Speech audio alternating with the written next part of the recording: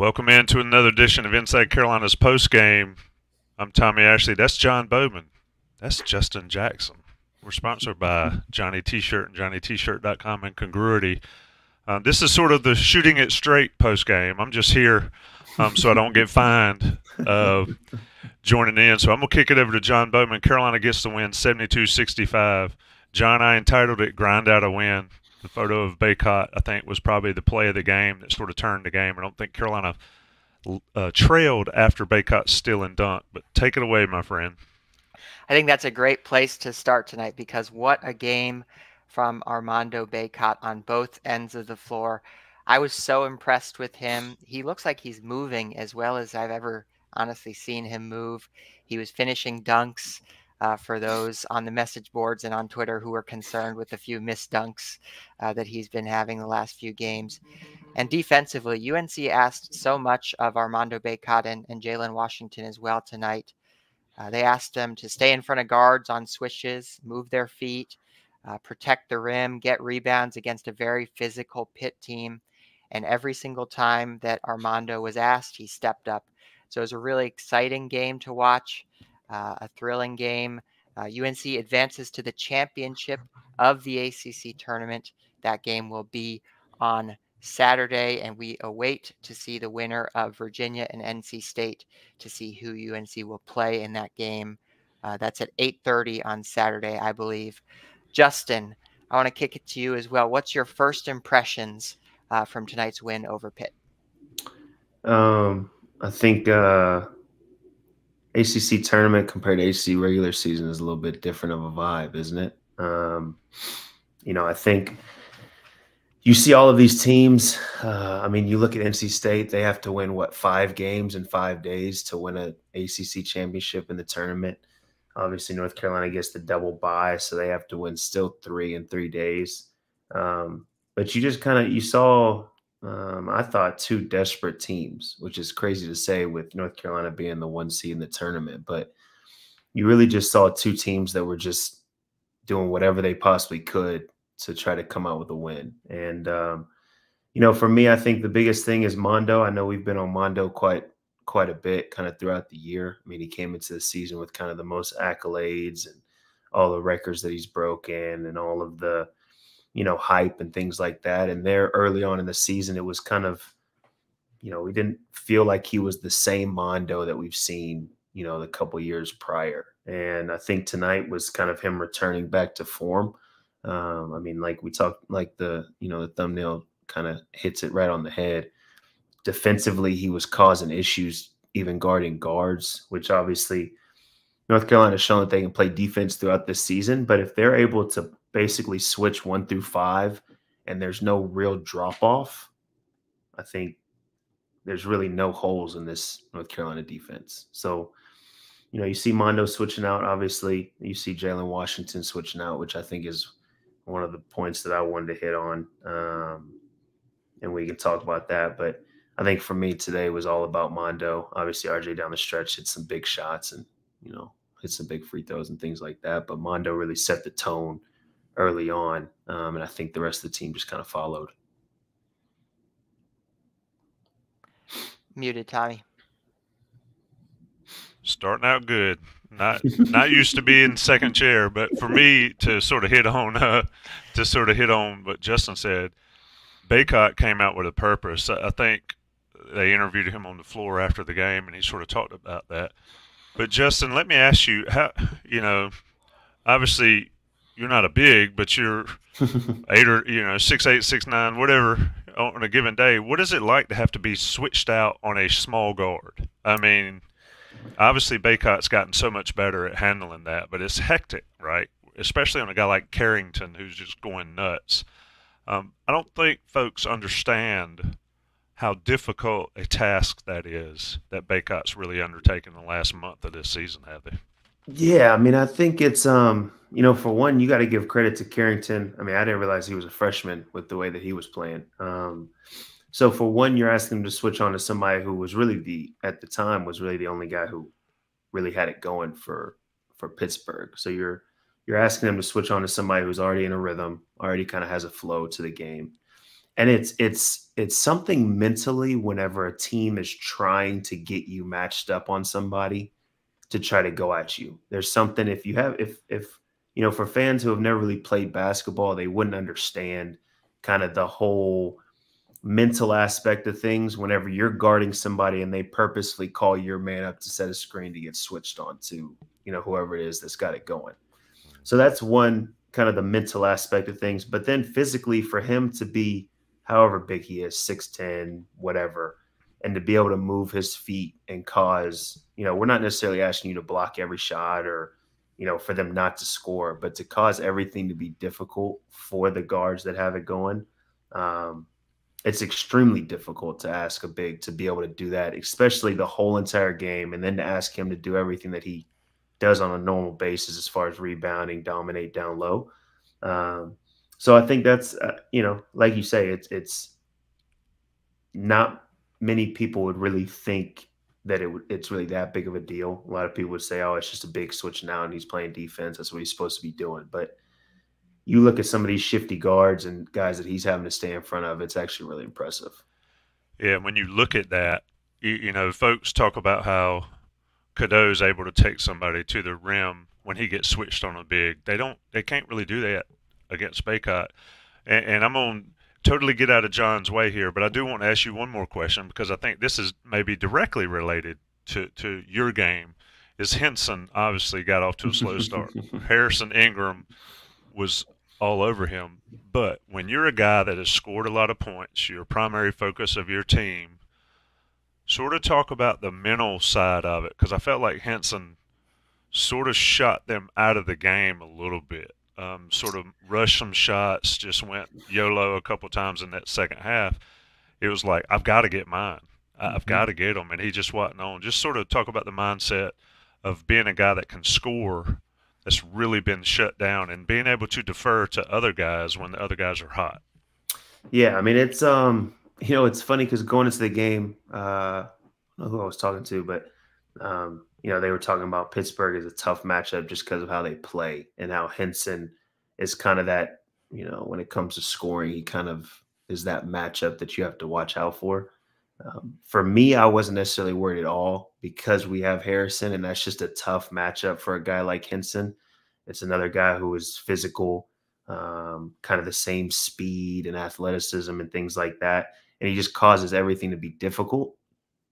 And so, you know, going into the game, I didn't necessarily think Hinson was going to go 2 for 12 and 0 for 5 from 3. I think he had a few air balls, which kind of to your point, a lot of times you start to, if you are kind of the main scorer on your team, you start to kind of press. You feel like the next one has to fall to help the team. But a lot of times when it's a situation like this, now you have to kind of become the decoy or you have to become the screener in certain actions. You saw the way that there were a few plays. I know Jay Billis was talking about on the broadcast, but there were some plays where RJ was kind of that screener. He was kind of that decoy. And a lot of times whenever you're the screener as the main scorer, for one, they don't want to come off your body. So now your screens are even more potent because now you're basically setting a screen with 2 guys. Or if now all of a sudden the defense wants to start helping off of you, now you're the one that kind of has more space and things like that. And I think that for me, kind of throughout the game, Pittsburgh's offense to me wasn't necessarily sustainable when it came to really getting guys open looks on a consistent basis. A lot of it ended up just being, okay, they were trying to get a different matchup. A lot of times it was Mondo or Jalen Washington switching out. Now you're just playing ISO ball for the last 15 seconds of the shot clock. Now, to their credit, they had guys who were knocking down shots and things like that. But I just didn't think their offense was necessarily conducive to get Hinson going when he was already struggling to kind of start the game. So, but to your question, as a scorer, you have to be able to kind of look and say, okay, this is basketball. Some days I just don't have it going. Some days they've got a great game plan, but now I have to use that game plan kind of against them. Now I have to use Harrison's aggressiveness to now I'm a screener. So now if he wants to be hugged up on me, whoever I'm screening for is going to be wide open. Or maybe you become a slasher or a cutter or offensive rebounder, whatever it might be. There's certain things throughout the game that you kind of have to be able to look inside yourself and say, okay, you know what, I don't have it going today.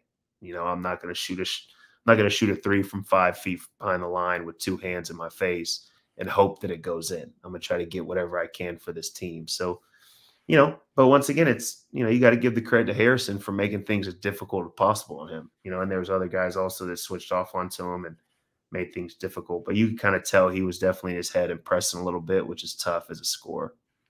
Some perspective as well on Hinson's performance tonight. His last 4 games, he had 19, 27, 21, and 20 points. Tonight he finished with 5. And Pitt as a team, in their last 4 games, they had scored 90, 88, 81, and 81. Tonight against UNC, they could only muster 65 points. I think that speaks to UNC's defensive abilities tonight. They were an excellent defensive team. We talked about Harrison. We talked about Armando, but throw Seth in there, throw Cormac in there, really up and down the roster. It was a great defensive performance. I want to flip it over and talk about the offensive side of the ball a little bit. Cadeau was sort of the story of game 1 with his effort, his energy. He made some great plays tonight, but I thought it was interesting the decision that Hubert Davis made to kind of go away from Cadeau a little bit, especially in the second half. I think the final number of minutes that Cadeau played, in the second half was just 7, whereas he played 14 minutes in the first half. I noticed that Pitt was really sagging off of both Cadeau and Trimble in the first half and basically daring them to shoot the ball. Some of the most aggressive sort of lax defense on those 2 guys, on UNC's non-shooters, that I've seen all season long. So Hubert Davis and UNC adjusted. Seth in the second half set more screens, so he kind of was, putting his defender in the action, so he wasn't able to be a help defender as much. And Cadeau kind of played his role in the second half, but also, didn't play as many minutes. Justin, what did you see from UNC offensively there with the 2 guards, with Cadeau and with Seth, and just more broadly UNC on offense? I mean, I think tonight was the first game in a while that I've seen the opposing defense help off as strong as they did tonight. You know, we saw a lot of this, last year before, whenever a lot of times they did this same thing off of leaky in games. And it takes a lot for a player who is, quote unquote, the weaker link on offense. It takes a lot for them to kind of swallow their pride and start to do things that still help the offense. And I think the tough part is, I think Seth kind of knows his role from that standpoint a little bit better than Elliott does at this point in time. Obviously, I mean, Elliott can pass the ball, he can get in the lane, make plays for other guys. But when he doesn't have the ball, how is he affecting the game when that sort of defense is being played on him? And like you said, Seth knows he can go get the offensive glass. He can cut. He can set screens for other guys. One thing that I've kind of been a little bit more shocked with is that Seth has actually shot the ball really well throughout the season. Now, it's not on a lot of shots, but there are times where he's not even necessarily looking to shoot or looking to be aggressive at times. And so for me, if you're going to have Seth in the game because the defense is being played that well, I'm living with him shooting 3 or 4 threes in a game if he's shooting 40-something% from 3. And at the same time, he's going to do everything else that he's supposed to be doing. Defensively, he's going to sit down and guard whatever position he needs to guard. Offensively, he's going to get the offensive glass, cut, slash, do all of those little things. So I think if I had to guess, that was kind of the mindset between playing Seth in the second half as opposed to Elliott, just from kind of how they were playing defense, the different matchups that they had on the floor, and kind of just having that experience. At the end of the day, Elliott's 20 years old, 19 years old, and he's never been at this kind of level. And he's never had to figure out ways to win games at this, level and at this speed, at this physicality, things like that. So if I had to guess, it was kind of the experience piece that kind of made them go that route. And at the end of the day, it's tournament time. So feelings and minutes and things like that, it kind of goes out the window when it gets to this time of the year. So, I thought it was a good move, and I think it worked out for him. Yeah, I'm glad you brought up the rebounding as well, because that was such an important part of tonight's game. This was a physical game. This was a battle every single possession. Elliott was not afraid to stick his nose in there and go up and try to get some rebounds. Cadeau finished with 5 rebounds, and then Seth finished with 3 rebounds as well. And just more broadly, just a great stat line from Seth Trimble tonight. 24 minutes, 1 of 1 from the field with the 3-pointer, 2 free throws, and then 4 assists as well for Seth, which is really impressive to kind of get some extra playmaking out of him on a night like tonight. I think, Tommy, another player we have to talk about a little bit more is RJ Davis. It just feels like time and time again throughout the season, when UNC needs someone to step up and hit shots, or the game's slowing down a little bit, RJ Davis delivers. What'd you see out of him tonight? Well, a couple things, John. One thing about Seth, too, and I'll back up just for a second, is Seth can, I thought Carrington and Lowe cooking a little bit, you got to sort of put somebody on them and be able to switch off somebody on them. And I think that's a big thing about Seth being on out there a long time, too, is to have that extra length on them. And then also he could guard Hinson. And, Ingram played wonderful defense on Hinson. Nobody's going to doubt that. But when Seth was switched off on him, he handled it too. And he also slowed Carrington and Lowe down. And we've talked about Cadeau. If Cadeau is, if he's got a weakness, his shot, yes. But the defense, he's got better on defense, but he's not Seth Trimble on defense. So I think that was a big thing. For RJ felt like in the first half he was deferring to try to make sure everybody was getting theirs early. And because he knows that you have to have everybody involved in a game like this. That's Justin talked about the experience factor. Well, RJ's played a ton of basketball, and he can go for 42 on a night, and they barely beat Miami in the Smith Center.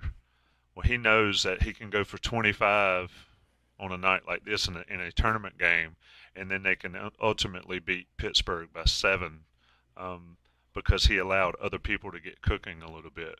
And I think RJ's one thing, and it doesn't really show up in this box score, and Justin, I want you to comment on this too as well. If you have one, is RJ's ability or willingness to go get rebounds. You mentioned it about Cadeau. How many times have we seen RJ in the middle of everybody, smallest guy on the court, and he's small, folks. I mean, not heart, not grit, not toughness, but his stature. He is not a big fella, and if you go walk on a basketball court, these guys are big, and RJ will go in and get the rebound, Justin. That right there, when you've got a guy like Ingram, when you got Bacot, when you got Trimble getting rebounds, Washington and Withers, but when you see your point guard or your little shooting guard go get rebounds, I mean, that jacks you up, right, as a guy. And then you can get out and run because he doesn't have to pass to anybody. Just sort of speak to RJ's ability to do that part of the game, Justin.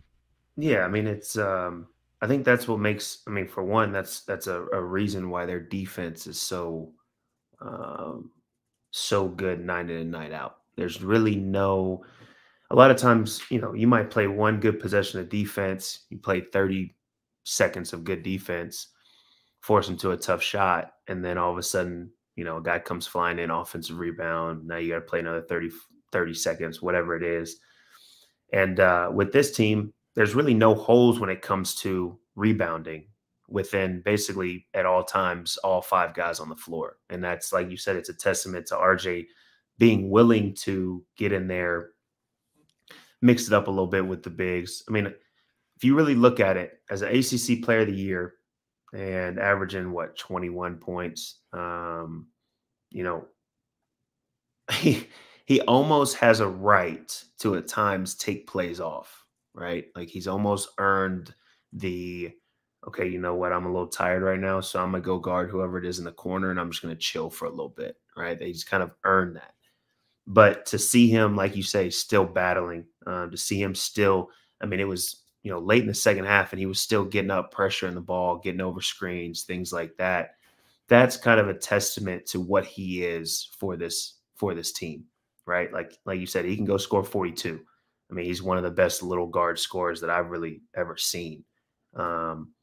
But at the same time, for him to be doing the things that he needs to be doing, as far as getting in there, mixing it up defensively, trying his best. Like you said, at times, I think RJ's size does come into play defensively, which is something he can't necessarily do much about. But the things that he can control, he definitely controls. And, I think it's a perfect picture of kind of what this team needs to be at the head, and to kind of keep this thing going. It's funny, when you look at the box score, nobody else scored above double digits outside of Mondo and RJ, right? And so when you have games like this where Cormac goes 1 for 9, Elliott's 2 for 9, Harrison wasn't necessarily involved a ton offensively. There, little things matter. And so you see like a possession in the first half, I think, where RJ got a rebound, or I think it was a rebound, and pushed it all the way down, got a layup on the other end within 5 seconds, right? Like, that's the biggest thing when it comes to RJ getting in there and rebounding. Now you don't have a big that's looking for an outlet, slowing down the pace of the game. Now you've got the ball in your playmaker's hands, coming full speed at the defense that's also backpedaling, and it causes issues. So kind of to your point, man, it's just doing all the little things. And people, fans don't necessarily realize it, but when it comes down to tournament play, the possessions are so much more important.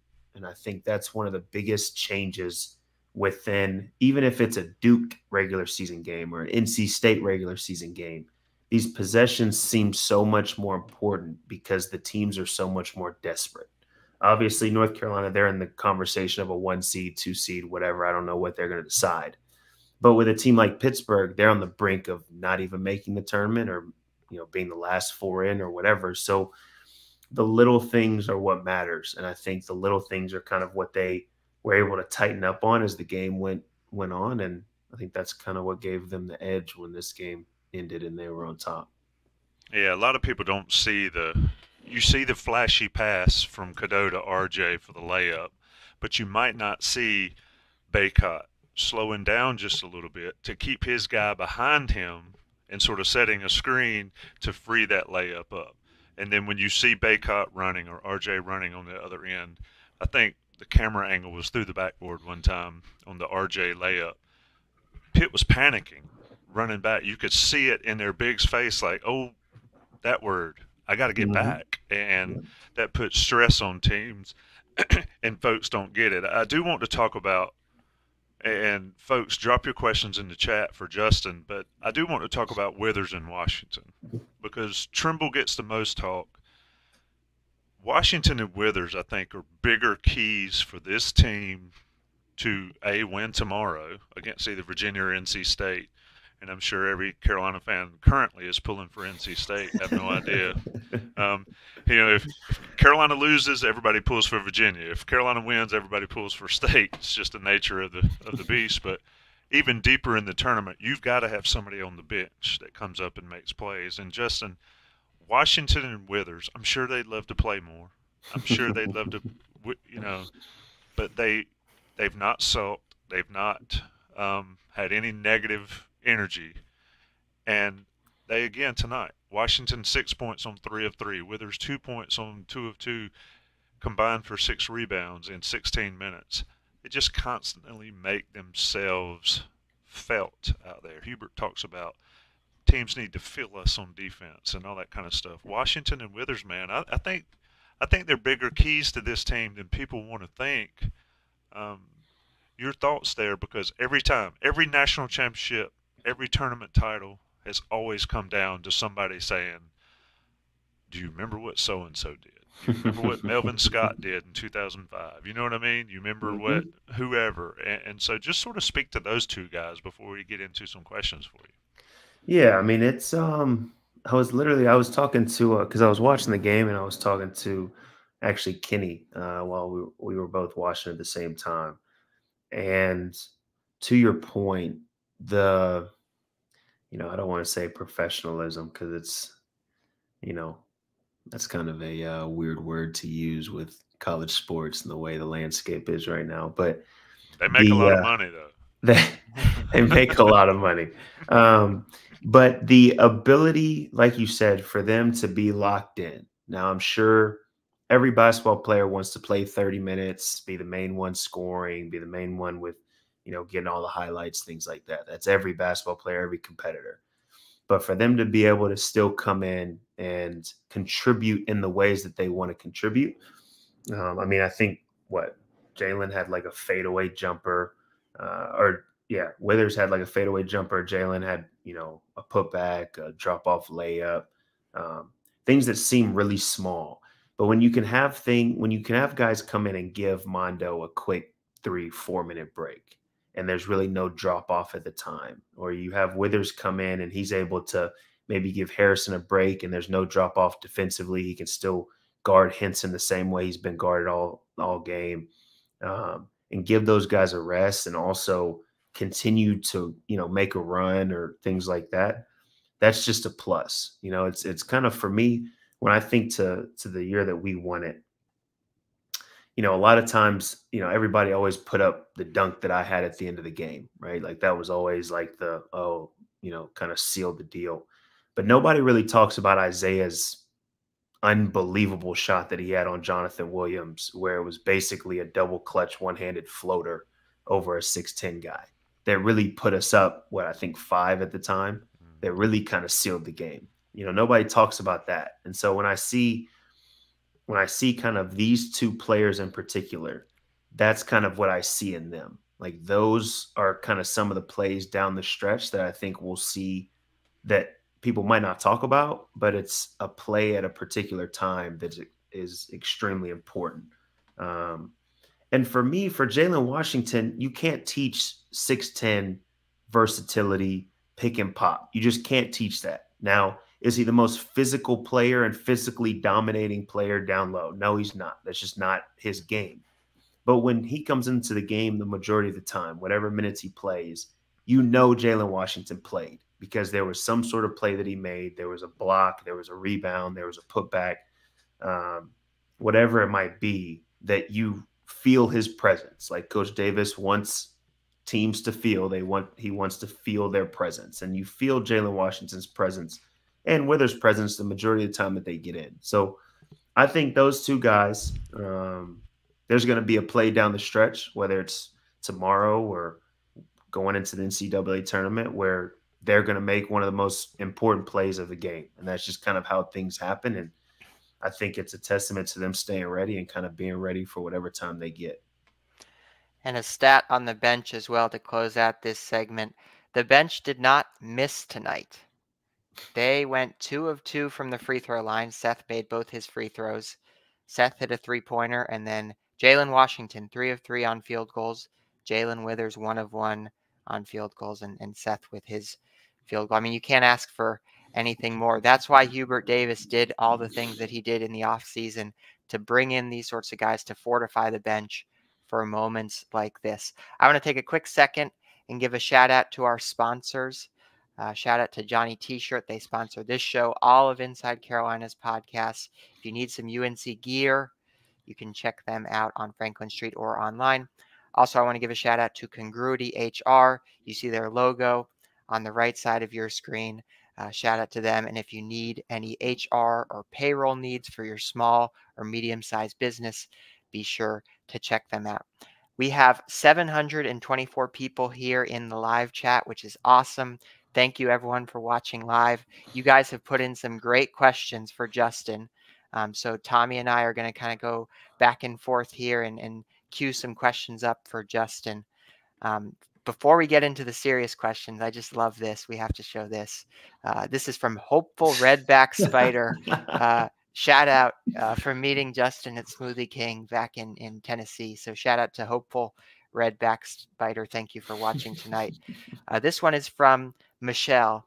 She asks, Justin, do you think this team has what it takes to be a contender for the national championship? And I'm going to pair that with this question as well from K.S. Durham.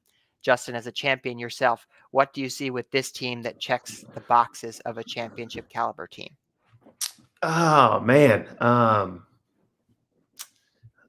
think this team has everything that it needs to win a championship. With where college basketball is, where there's not really, besides UConn, there's not really a team that is just head and shoulders above everybody else.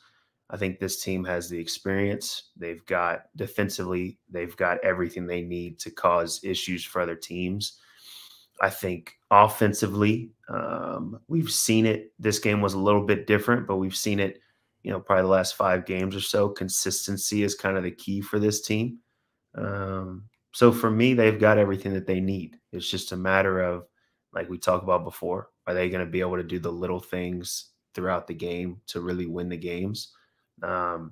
Is Cormac going to be able to shoot as consistently as he shot, obviously, prior to this game, the last 5 to 10 games or however many games it's been? Is Harrison going to be able to offensively make an impact? And can Mondo stay as aggressive as he is? And can Elliott, continue to grow and mature as this, tournament and things like that keep going on? But for me, I think they've got everything they need. They've got shooting, they've got scoring, they've got defense, they've got rebounding. And the biggest thing when it comes to tournament time is experience. I mean, they've obviously got some serious experience when it comes to age on this team. So I like their odds. I hope that they get the 1 seed. I think that makes life a little bit easier, as the tournament play goes. But I think they've got everything they need. I think get the 1 seed in the West with Arizona year 2. That sets up a heck of a possibility there. But a long way to go to get to there, Justin. I wanted to ask you a couple questions. I'm going to throw this one up from George Jenkins, who's a regular on every Inside Carolina podcast. So shout out to George. Can you talk about how different it is playing 1 day rest versus the 2 to 4 days during the regular season? And I'm going to pair that one with, from Timothy Phelps, who's another regular, how much does fatigue matter tomorrow, or is it all in your preparation? And I think for Carolina, obviously they'll play 3 days in a row. NC State, if they get there, it's 5 days in a row. When you start at this point in the season, everybody's tired and you're worn out, and you're dinged up, and you're bruised. At what point does fatigue become an issue for you as a player, for these players, where it physically starts to affect you? Because everybody's tired, but at what point does your game start going down because you're just worn out? I mean, it's I think even North Carolina, I think you'll see tomorrow, you'll see at times fatigue. There's going to be shots maybe that are short. RJ might shoot a shot that's maybe usually he makes 75% of the time. Maybe he finishes it short, or maybe Mondo isn't getting the same lift when it comes to rebounding and things like that. Fatigue is just a part of it, right? Like 5 games in 5 days, that's kind of insanity when it comes to college basketball. Like that's just physically, it's hard for somebody's body to hold up that long and still be able to produce at the same level. There's a reason whenever you watch like the NBA finals, why every time there's a travel, when they have to go back to somebody else's home, it's usually a 2 or 3 day transition, as opposed to, okay, 1 travel day and boom, you play the next day. Because for there to be the best basketball, there has to be rest. But obviously in college, it's different, right? Guys are younger, which does play a part. But at the same time, everybody's a human being. Everybody has aches and pains, and, maybe tonight somebody might not sleep well, or there's a test that you still have to study for that still kind of comes into play at times. And it's just, it's at this point, it's more about just how badly do you want it? There's no like, oh, well, I sat in the cold tub after the game, so I should be good tomorrow. There's no, I took 3 leaves before the game, I should be fine. It's just a matter of, hey, do we really want to win an ACC championship or do we not? And, I think you will see tomorrow, if you really pay attention, you will definitely see fatigue play a part. The transition there might not be as much transition because guys aren't necessarily getting the rebound and pushing as fast as they did today. And little things like that. But at the same time, if you really want it, you got to go out there and get it. So, I guess we'll see. And I think if North Carolina plays an NC State team who's playing a 5th game in 5 days, I think you will see kind of, if I was going into that game, no matter how tired North Carolina is, you want to try to push the pace more. You want to try to use that fatigue a little bit more against them as much as possible. So, I think this is kind of what makes tournament play fun to watch, because it's not two fresh teams going against each other. You got guys that are banged up, guys that are tired, and you just got to kind of see the will of each team going into it. I've got a fun one for you, Justin. This is from Luke731. Justin is playing in the G League. He played in the NBA this season, so this is for far in the future. But down the road, there are a number of North Carolina Tar Heels who have now transitioned to the coaching ranks. I think I saw Jackie Manuel, I believe, is an assistant coach now, a few others. Justin, would you ever consider coaching? I think the key word there is consider. I think I would consider. I love helping people, and especially helping. I don't know if I would ever do NBA side of things, because there's just a lot more that goes into that coaching. But for me, kind of talking to Marcus, even him being on the coaching staff, and just being able to help kids who are coming out of high school, who are trying to make it kind of to this level where I'm at now and even further, I think would be pretty dope. I think it would be really cool to, day in, day out, whether it's watching film or doing player development or whatever it is, helping a kid kind of transition from the high school realm through college and kind of see that maturity as the time goes on, I think is pretty cool to me. I think that would be a dope experience. Who knows? It might be sooner than you think with how this NBA stuff works. But I would for sure consider it. I think I enjoy this, though, a little bit too much to kind of, not experiment and see where I could take this kind of this realm of things. But coaching for sure could be in the long-term plans. Who knows? Hey, I mean, look, a lot of people hate Jim Boeheim, but I think he's been great as an analyst. And I don't know if y'all saw him the other night, and he may not be able to come back, but they showed state guy doing the three goggles, and they asked Boeheim what that is, and he said, "I don't know why that team would be celebrating. They hadn't done anything.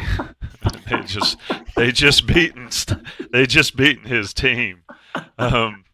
So I thought that was I thought that was pretty interesting. And I don't really have a question for you, Justin, but I do want to thank you for doing this stuff. You mentioned it. It's been an interesting ride to be able to see you and John do this show each week. I think fans, they like to hear from us. And when I say us, it's like regular people.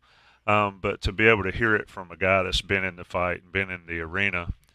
And so I want to ask you this feeling. You mentioned the dunk against Gonzaga, and you're right. Everybody shows that dunk. They showed Kennedy's block, which was huge. Mm-hmm. They showed the dunk. They showed Joel flexing out, but they rarely talk about Isaiah's. And Isaiah's shot.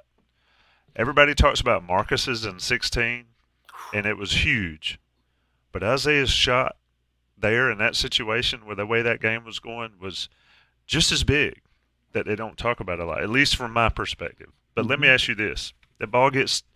Kennedy blocks that shot, the ball gets knocked out to you, and it kind of gives me chill bumps thinking about it. But what are you thinking at that moment when you realize, we did it, man? We did it. What's just sort of talk about that from your perspective, because it was you that did it. Yeah. Well, first, it was people don't realize the amount of effort and preparation and everything that we went through from that prior year when we lost. We lost in 2016, and obviously everybody knows how we lost. And you lose guys like Marcus and Bryce. And, I mean, obviously Marcus, he's freaking in the rafters. Bryce is up there. He was an unbelievable. That season he had was one of the best I've seen in the last 20 years. So you lose those guys, and you don't just lose them on the court. You lose them as leaders. You lose them as, guys that you look up to, right? Like when I was coming into college, Marcus the year before, that's when he got named second half page because he was doing unbelievable things. So then you go into the off season or the summer, and not many people really knew, but we were getting the locker room done all summer. So we were in I don't even know whose locker room it'd be considered, but it was like a Cracker Jack box locker room. I mean, it was basically, it had like lockers, but it was a big U-shaped bench. It really wasn't even that big. Like when everybody was in the locker room, everybody was basically touching. We were all so close. So we were dealing with that. So every time we did, 7 a.m. lifts, we were in there before and after. Every time we did conditioning, we were in there. And so, you kind of go through that, which it sounds like a, just kind of a bougie issue whenever you say it like that. Oh, we didn't have our nice locker room. But when you go through some of the 7 a.m. lifts and the conditioning that we have to go through, it's tough, right? Sometimes you just want to go in there, you just want to lay on the ground. Well, there's no space to do that. Okay. So you go through that, you go through guys. I tested the waters. I think Joel might have tested the waters or gotten some feedback, or Kennedy, somebody else might have gotten some feedback. And so now you're going through, okay, what does it look like as far as if I come back? Do I want to come back? My goal is to get to the NBA. So then once everybody got their mindset shifted onto, okay, we're coming back and we need redemption, we need to make it back. There was a lot of times throughout the season where it was like, can we do this? Right? Our first ACC game was against Georgia Tech at Georgia Tech, and we laid an egg and lost that one. Right? And so it's like you start off ACC play and it's like, can we get back there? And so then as the tournament goes on and you have games like Arkansas where we probably should have lost that game. And then you have a game against, obviously the Kentucky game where Luke hits the shot. And it's like mentally draining, physically draining. Now you got to come back and you got to play against Oregon, who was on fire. That team was probably playing the best basketball out of all the teams in the tournament at the time. And now you go against a team that's massive, that has 3-footers, that's got Nigel Williams-Goss at point, that's been playing unreal. You've got other guards that are playing well. And so by the end of the game, that was the most tired I've ever been. Right. And I think going back to the fatigue aspect of things, I was 0 for 9 from 3 in that game. And some of them were just, I think it goes kind of how Hinson was trying to press. I was pressing, but a lot of it was just fatigue, right? Leading all the way up to that. We've been going for that's 5. I mean, going through the summertime, that's 8-9 months in a row of just working out, conditioning, practicing, games. And I think I played all 40 minutes. Coach Williams made sure to get every bit of Justin Jackson because he probably knew I was leaving after that year. So, when he blocked the shot and I got the ball, everybody gives me a hard time because they're like, bro, that was the most basic dunk. You could have actually done something to actually be cool. But I was so tired that when I caught the ball, the only thing that I was making sure was that ball went through the rim. That was the only thing. And at that time, I was so tired that if I would have laid it up, I was less confident about laying it up than just doing the basic dunk that I had. So as I got it, I tried to make sure I had my steps right. I tried to make sure the one dribble I took, that I didn't travel, that I didn't lose the ball.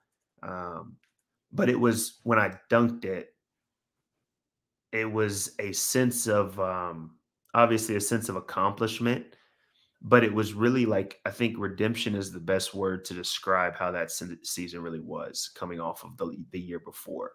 It just felt like everything that we set out to do, we accomplished. Like there was obviously we didn't win the ACC tournament, but for us, it was, we want to get back to the Final Four and win the whole thing. And it's a sense of, and I'm sure everybody has experienced like something that you put in a ton of time and effort into and you finally accomplish it. And it's like, there's no better feeling in the world when you know you put everything into it and you've been rewarded for it by winning the whole thing. So like you said, like, I mean, this when you look at this team is built to have that same kind of run. And I hope for them and their careers that they're able to, because that's some of the best times in the world that I had. It built some of the best relationships that I had.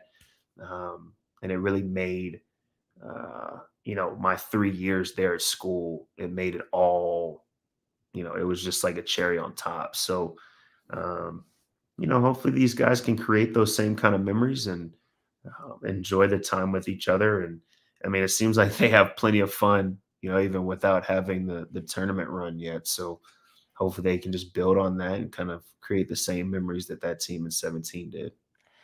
Yeah, I love that, Justin. Perhaps a preview of some of the same emotions that this team could feel upcoming in short order, in just a few days and weeks ahead.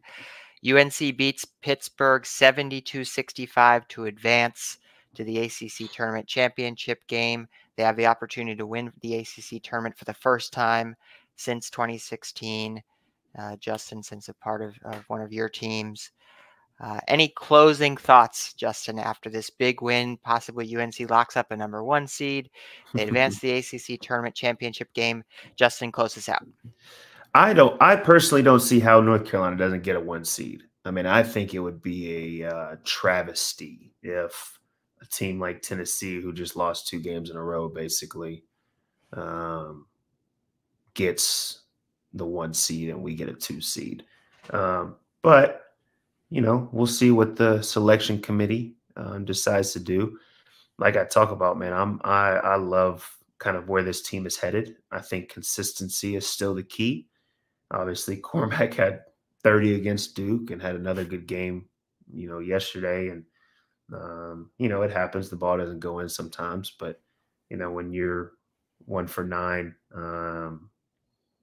playing 30-plus minutes at times, that can come back to kind of bite. So hopefully he can kind of stay rolling like he's been rolling and everybody else can stay consistent. I love kind of the maturity that we're seeing from Elliott and, honestly, even the maturity that we're seeing from Mondo.